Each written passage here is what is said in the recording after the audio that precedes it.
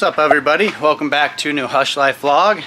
It's been a wild week for pretty much everybody here at Hush, and we have been split up as we usually are, dividing and conquering on different hunts, capturing as much video as we can for you guys for the hunting season. So personally, I've been out in Colorado with our new cameraman, Braden. You guys will see him in some of the footage from Colorado, but we've been out chasing elk with a bow on the over-the-counter tag, and let me tell you what, it's been tough. If you guys remember last year, I tried this hunt with Matt. We had 2 close calls. I missed an opportunity, I missed a shot, and then I didn't shoot out of the tree saddle when I had a really close call. So I'm back there for redemption, trying to do the whole 5 for 5 in 5 states. I knew this one would potentially be the hardest, and it has proven to be so. So before I show you a couple goodies that we just added, or that we will be adding to the Hush store, this one is added. Let me show you some footage from Colorado from the elk hunt. Enjoy this, and then when we come back, I'll show you guys the new stuff. So enjoy Colorado, guys. All right, guys, we are in Colorado, so welcome to Colorado. This is gonna be my first elk hunt, first hunt close to home anyways. Got back from Alaska, regrouped, and packed all the gear needed for archery, elk hunting in Colorado. So if you guys remember, I did this hunt last year and got my butt kicked. I spent like 18 days out here and had 2 opportunities, didn't make it happen. So I've always wanted redemption on this place. So we're back on the same mountain, but we're gonna start out with a little breakfast skillet from Peak Refuel.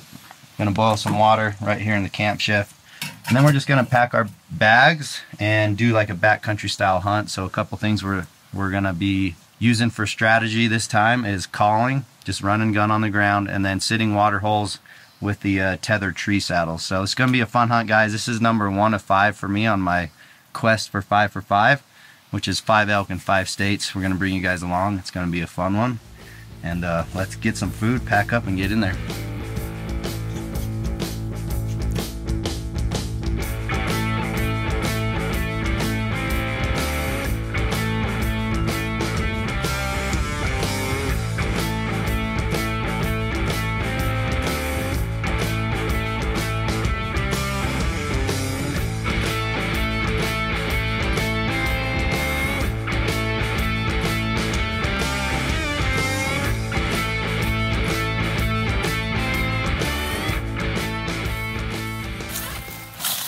Alright, guys, after I think a little over 6 miles and I don't know, 2 hours and 15 minutes, we made it to where we're camping, and we made it up here and met up with my buddy Charles.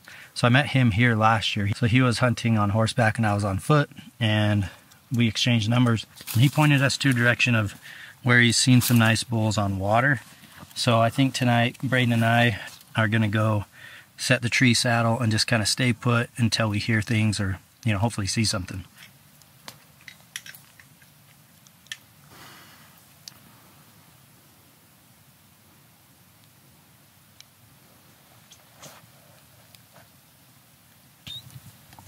Alright, guys, it's 4:30 and we're in the tethered tree saddles.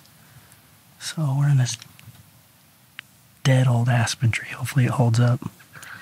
But we got the bow. Nice little seat below us.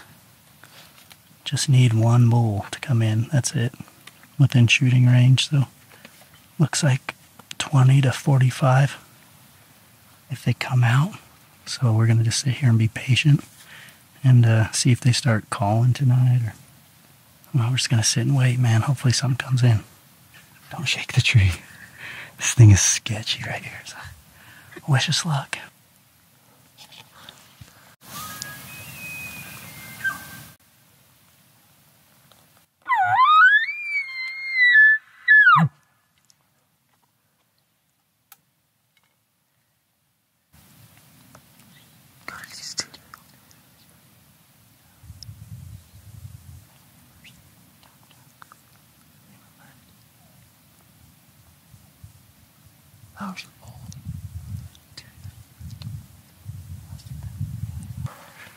The joys of going after a bull you think bedded, and maybe he didn't, so it's like eerie quiet tonight. It's crazy. No bugles.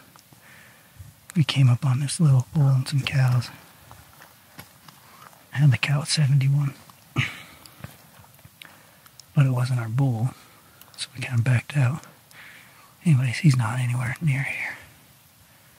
I'm just trying to get to the top of these pines, so we can camp up there tonight and hopefully be in some bugles tomorrow morning. Yeah, it really is.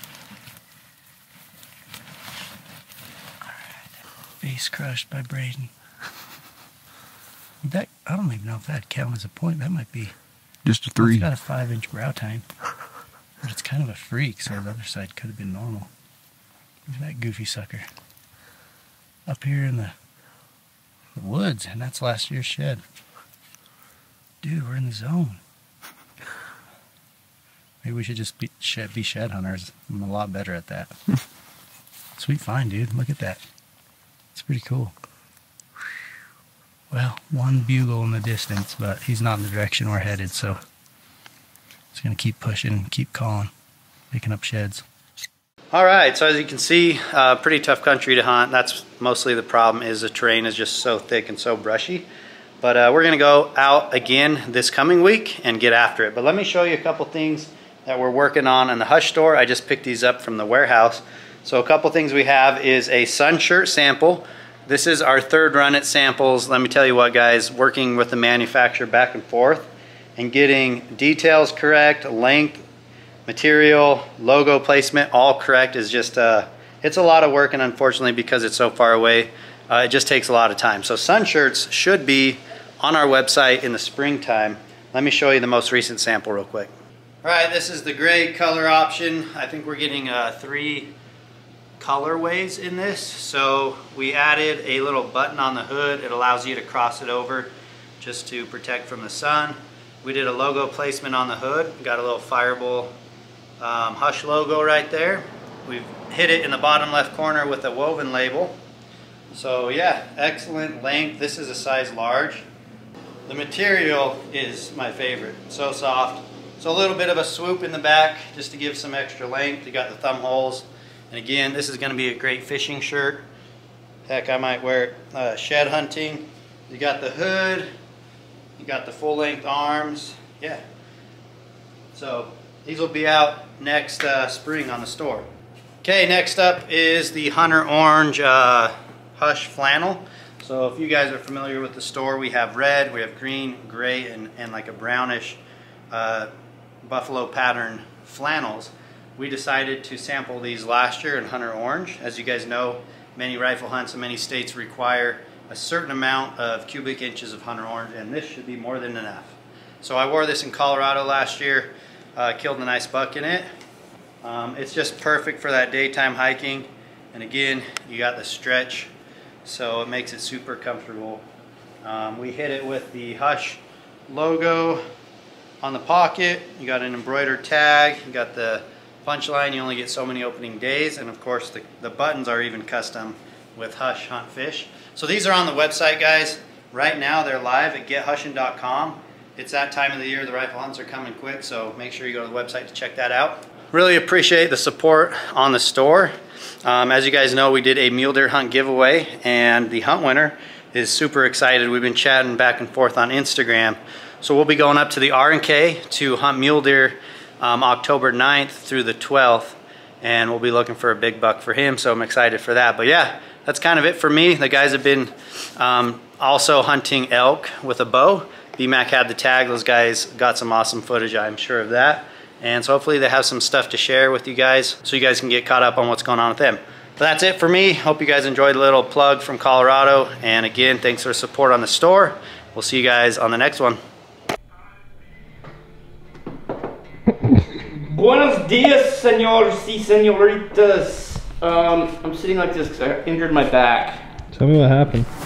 I don't even have pictures of what happened, but yesterday my father-in-law stopped by to say hello. He was pulling his fifth wheel trailer, and they went to leave, and he dropped two of the tires off the pavement onto my lawn. It had just been watered, and it sunk and got stuck, and we had to jack up his trailer. Anyway, long story short, he had another trailer on the back of his fifth wheel for his side-by-side. and we had to unhook that to get him unstuck. And then in my head, he was trying to back up to the trailer, and he was just off, and I was like, I'll just pick it up and move it. And I had a side-by-side in the trailer, and I tore something in my back. Everybody right now go and leave a comment saying, get better, Case. Jeez. Get better. Hoping to go do a little archery elk hunting this week. I don't know if that's gonna happen or not. Anyway, guys, just wanted to tell you real quick how we're gonna release the season this year. If you followed us in the years past, you know that we've done Best Season Yet 1, Best Season Yet 2, BSY 3, BSY 4. We wanted to showcase a little different this year. You know, we've had a lot of feedback over the years of people love the day-to-day stuff, day-by-day stuff. Some people don't love it. We kind of want to get back to our roots. If you look at our YouTube channel, or what we did was looked at our YouTube channel, and the videos that get the most views are like our movie premieres. So that's where we go on a hunt and take all that footage from that one hunt and make one movie with it. And so we're gonna do that this year. All the hunts that we go on, we've got 3 under our cap so far. We've been on 3 hunts this year, all right? bangers. Probably 4, because one's gonna be 2. Well, I'm just saying, we've been on 3 hunts total. Went to Nevada, archery deer, went to Alaska and did caribou, and then we just got back from Arizona elk hunting. So Alaska might be 2 parts, but it's gonna be, you know, everything else is gonna be like one really cool video. The camera guys are stoked on it.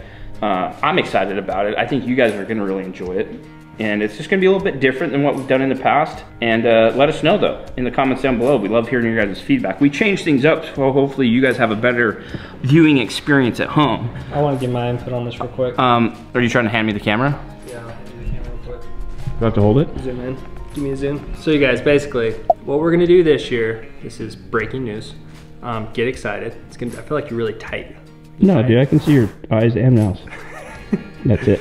So what we've done in the past is we've had projects you guys have seen, like Best Season Yet 1, 2, 3, and 4, like Casey said. But what we're gonna do this year is each hunt is gonna be its own project. So longer paced videos, 1 video a week. We still haven't decided the day. These aren't gonna start dropping until a little bit later, so don't get too stressed right now. But each hunt is gonna be its own project. It's gonna have a trailer that releases before it goes live on a day. That video goes live, and it's gonna be once a week going through all of our hunts. I think when we added it up, we have 23 tags this year. So a lot of stuff coming up. Let us, like Casey said, let us know if you like that idea more or less. We're not gonna exclude any of the things that make us us. The joking, the cooking, all of that stuff's gonna be in there. It's just gonna be a lot more digestible. So when you're out on hunts of your own, you get home, you don't have 6 or 7 videos to watch. You have 1 video of that hunt that you can sit down with your family and watch on your smart TV or by yourself on your phone, however you guys view your media. That's what we're gonna be doing this year. Get stoked. They're bangers, right? The first ones we've got are bangers so far.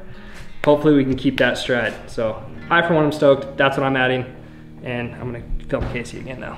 That's all I have. You want more zoom? Give me the zoom, dude. Oh, podcast goes up. So this goes up today on Monday. We have a podcast going up this Wednesday I just scheduled it for 5 a.m. It's me, Casey, Brian, and Matt on our first archery elk hunt of this year. You guys aren't gonna wanna miss that. So Wednesday, that's going live on YouTube and all major podcast platforms. And that's my story, I'm sticking to it. No, that's it. Not a super entertaining vlog, but just a little informational for you. We got, like Logie said, we have 3. Our first 3 hunts have just worked out to be really exceptional so far. The footage is insane.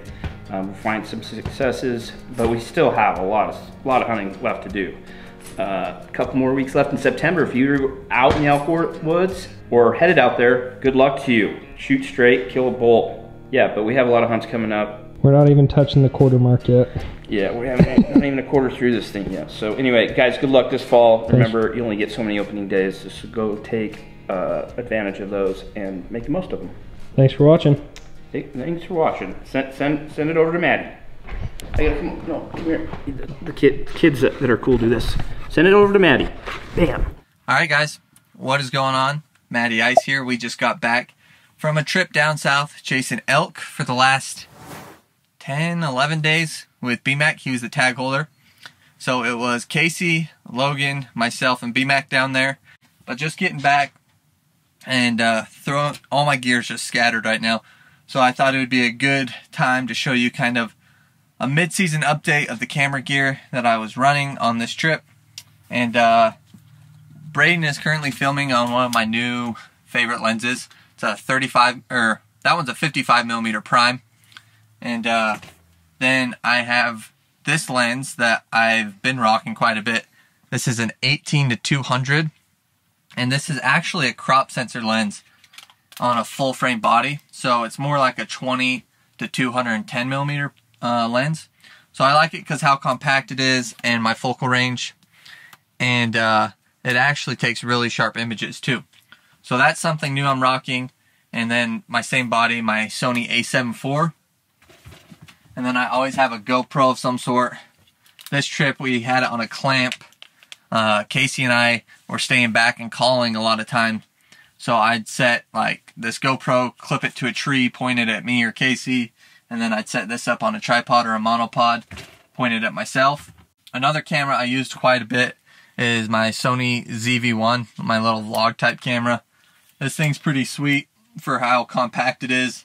Has a beefed up internal mic. This is the #1 starter camera I would recommend to anybody who's just wanting to try and get into filming outdoor stuff. I did run my gimbal a lot this trip. It's kind of a pain to turn it on and get shots, and it's very delicate. Water, dust, anything can mess it up pretty easily. But this is a Weeble 2 gimbal, and it works flipping awesome for super buttery B-roll shots. Or we're doing a lot of run and gun, so when we're running and hiking, this really stabilized the footage, made it a lot more pleasing to the eye. Last but not least, piece of gear. It's actually something I'm using right now. It's the new DJI lav mics. So they come in a cool kit like this. I have one on right now. You probably can barely see it.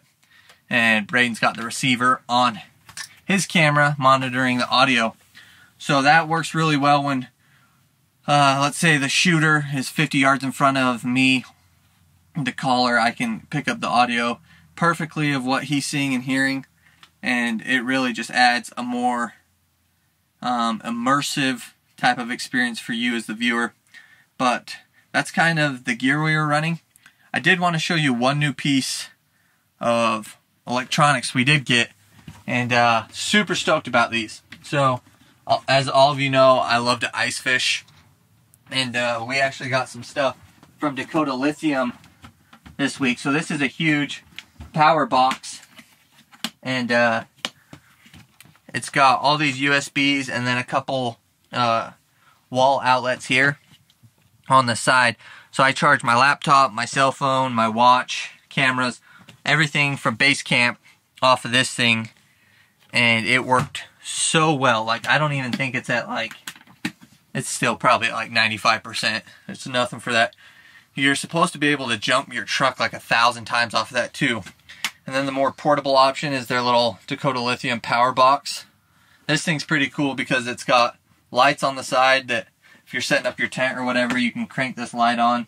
It's got a cigarette lighter up here on the top, USB and USB Type-C on the top as well. And then it's got a couple little, a positive and a negative post up here at the top.